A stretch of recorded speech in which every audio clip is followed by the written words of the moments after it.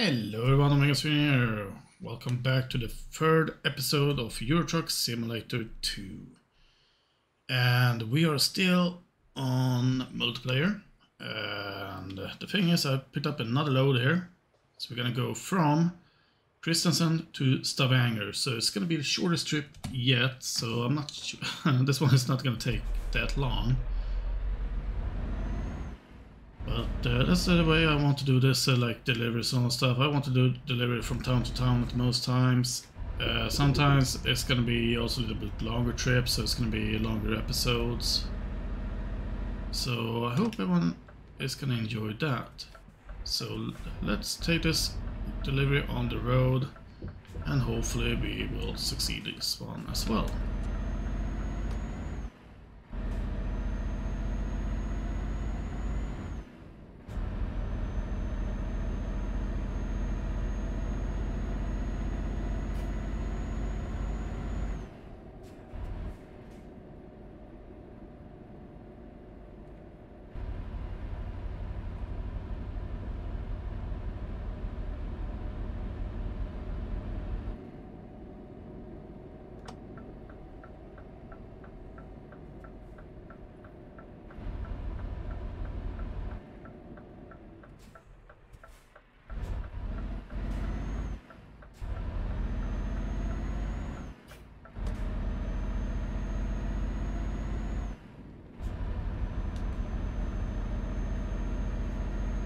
Also, the thing is, this is gonna be the last delivery as well here in Norway. Because now we go on to every city and stuff. The thing is, here in Norway as well, we have some special transports that you can do, but the thing is, you have to do them in single player. So that's gonna be for another time.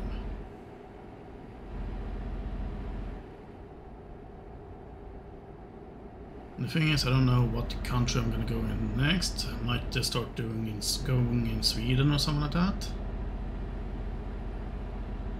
So yeah, it's gonna be a lot of episodes on this series, because the thing is, like, there's a lot of cities in this map, or on this map I should say.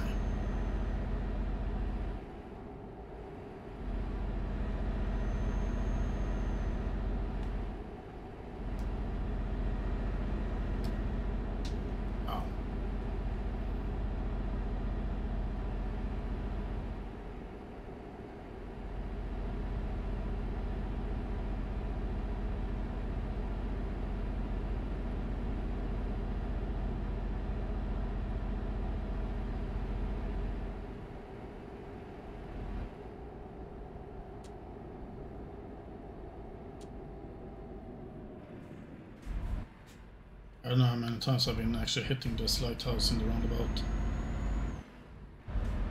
So that's how good I'm paying attention sometimes on the roads. I think most of the times they've been on the stream as well, but that was back in the days.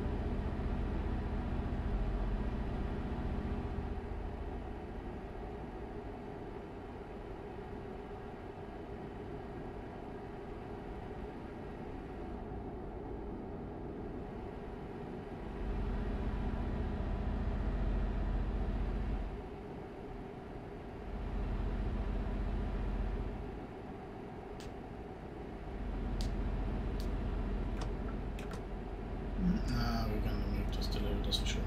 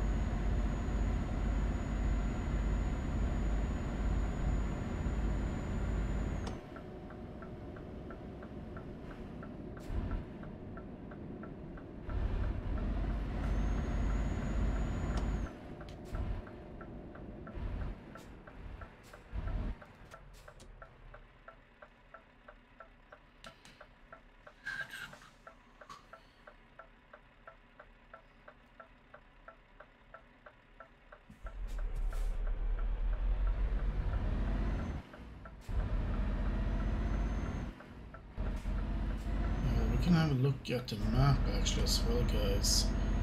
Just so you guys also know how big the map is. So yeah, just to fill up a little bit more in this video, because otherwise this video will be just 10 minutes and that feels a little bit short, to be honest.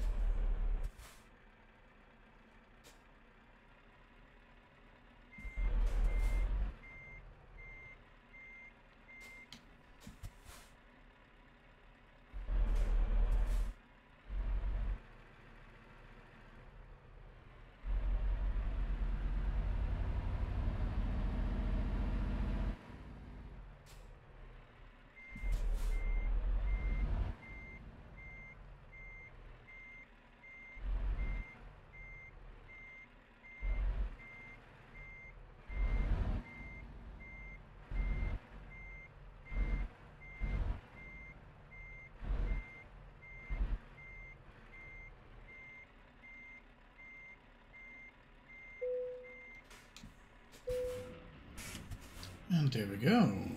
Cool, cool, cool. That was that delivery. I don't know, I can guide you through here actually. So here we go with the map. It's like you see that I've been, well, I discovered pretty much all of Scandinavia. There's Copenhagen I haven't discovered, and there was something else as well, but yeah. And the thing is, I just discovered 37% of the map. Here we have Finland, we have the Baltic Sea DLC, and well, that's also with Finland as well, yes, you know, guys. Now though, I'm not sure how popular it's gonna be because of the thing that's going on right now. But soon we're gonna get the Russia DLC. Then I'm gonna see here. Where is it? Yeah, then we have Poland over here. We have Germany. I haven't really been there that much, as you can see. The same is in France and Italy as well, because and also Spain over here, and Portugal. Then we have a bit of Turkey over here, and Slovakia. My geographic is not the greatest one, guys. Then we have the UK. I think it would be cool if they actually add in like Ireland as well. Well, even though it's not a part of Europe like that, though. I think. Oh wait, no. No, I'm getting that wrong now. It's like this part is like part of Ireland, or yeah, whatever. Whatever. I'm not gonna say anything more about that because I'm just gonna get it wrong. That's how I feel. And you see also these like gray dotted lines. That's the fares that you can take and all stuff to make your trip really, well, a lot faster. I did one stream. I think I were driving like from Madrid or somewhere thing, and I were gonna go up to Finland. So the thing I did, instead of taking like a 3-hour drive, went up to the boat over here, went over to Plymouth, went over to Grimsby, not Grimsby, sorry. Over to the iceberg, went down to Gedser, I think it is. Oh no, yeah, I went down there, and then I took this road down here and went up to Travemünde, and then I took the ferry all the way up to Helsinki. So that took me about an hour instead of 3. So that's really good. That's really good. So all about that. Then here, like if you're a new beginner, you start up with these kind of jobs. It's a quick job. The game set up with you with the truck and all stuff. And well, also they don't pay out this great when you start up the profile. But this is also one thing I would recommend you guys to do if you don't have, like, know what truck you like the most. Just try them all out because they're most likely on this list and all stuff. You see, it's the Scania model that I'm driving, all stuff, and then you have like all other trucks over here. But also the truck brands you actually have here is the DAF, Iveco, MAN, Mercedes, Renault, Scania, and the Volvo. And those trucks are really good. Also, if you have your own truck, you can actually go through this list over here on the freight market. And then here you see cargo market is like a gray zone here. That's because that one is for people that have their own trailer. So you can actually buy your own trailer if you have the room in the garage and all stuff. So you can pick up like whatever cargo you want that is suited for that trailer. Just keep in mind. And then here on external contracts, this is where if you have connected your profile with worldoftrucks.com, and also when you're doing this, you will get like some achievements as well. You might get a paint jobs or be part of other events that I have. And that's the thing, is like SC Software, Truckers MP, and World of Trucks, they work together and all the stuff, coming up with the new events that you can give you like a skin for the truck, accessories and all the stuff for the truck as well. And also it feels better to be part of an event for that. For example, like taking care of an event that's going on right now, for example, for the Truckers MP, is actually here in where is it? Yeah, here, Brocklab. You have to transport the what's it called? Yeah, yeah, we're gonna see if I can actually find one since I lost my. Yeah, here we have it. Like crane and stuff like that. So you have to deliver with these things down there. And if you're on a single player, I don't think it's that gonna be a deal for it. Because I'm not sure if that's gonna show on the map actually. That's one thing I have to investigate, to be honest. Then you have, when you have done that, you're actually helping them because they are actually building their new headquarters in Rocklaw, wherever it is now. There it is. So, yeah, that's a really good thing. And that's pretty much that. And also the same thing with external contract. That's the same if you have a trailer, like for the cargo market. The thing is, the external market is like external contracts. And also when you do the external contract, you have a truck limit speed on 90 kilometers an hour. That's your top speed. It's for a good cause as well. It's like you see how much you have been actually working, also you get achievements, like I said, all stuff. And this convoy mode, that is available in single player. You can actually set up a convoy for you and your friends to play on. You can be up to 8 players with, well, with your own trucks and all stuff, but you have traffic and all the stuff as well. So for those that doesn't have Truckers MP, I would recommend you guys try that out if you wanted to play together. Just keep in mind that some zones are non-contact. For example, repair centers, they might be in contact. But the thing is, you can set up everything like that before you actually accept that session, before you start the session, for example. You can also choose if you want to turn off the traffic. And then you can set up your radio station and stuff. I'm not going to talk about that much because, well, music on YouTube is not that popular. But anyway. Then you have email, that's like for beginning and stuff. Well, you get these kind of stuff like, yeah. They add a new transport, special transport and all stuff for single player and all stuff, so that's really good. Then you have the photo studio, and that's looking like this. This is really cool, actually.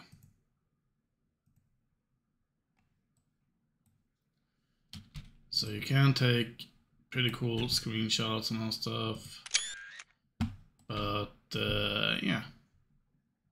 It's easier to do these kind of thing in single player because the thing is, when it comes to multiplayer, like Truckers MP, you have to have the truck standing still. But when you're doing it in single player, you can do it whenever you feel like it. And then you have the vehicle browser. This you can see what every trucks look like and all stuff, but that's easy as that. Then you have this thing. You can increase the graphic and all stuff. You can see what I have. I have on the ultra setting, so yeah, that's really good. And okay, I'm gonna do that. I have to move the truck, otherwise I will lose connection.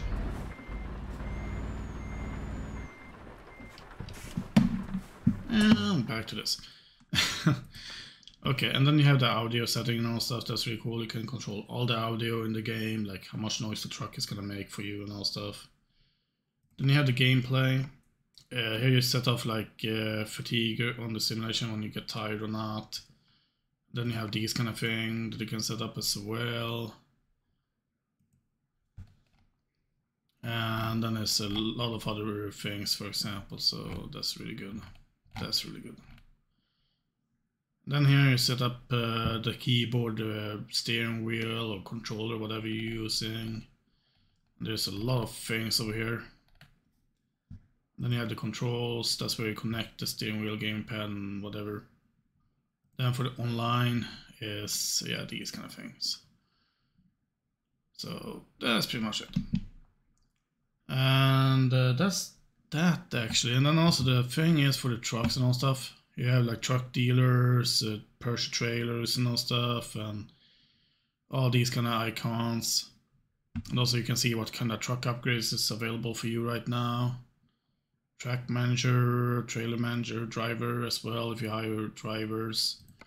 And then here, purchase garages. All the green one is the one that I have. So you can see that I don't own very much, but they are pretty much all spread out. So yeah, if I'm gonna be honest, that's gonna be that for today. But I want to say thank you all for watching and take care. But before I actually go, I want to don't forget to smash that like button and the subscribe button as well. And I will see you guys in the next video. So until then, have a good day and take care. Bye bye.